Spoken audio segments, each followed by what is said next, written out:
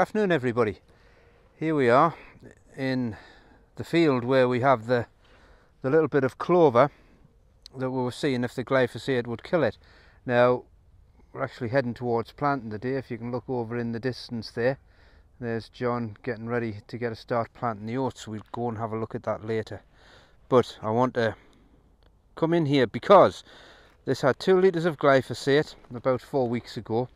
But just last week, because there was some brome in here that we thought wasn't quite dying the way we thought, it was given another 2 litres. So the clover was also given another 2 litres. But we'll see if we can find it.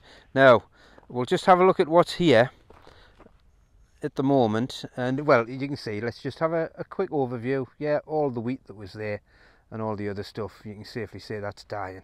If we take a little look down here, chickweed, yeah, dying quite nicely, looking a bit sick.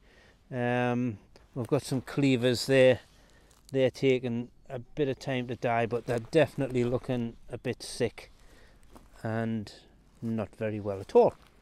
So let's see if we can find this clover. It's along here.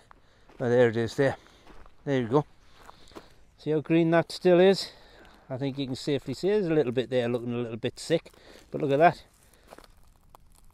That is as healthy as you like, really.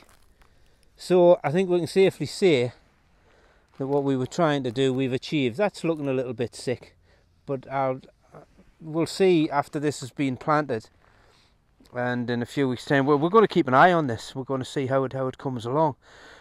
But I'm actually quite pleased with that, because towards the possible undersown white clover into spring barley, and then possibly being able to control weeds with glyphosate in it in the spring before we plant the second crop into it, and the third and the fourth, for as long as it may last, that little experiment with that clover looks as if it could well be a possibility.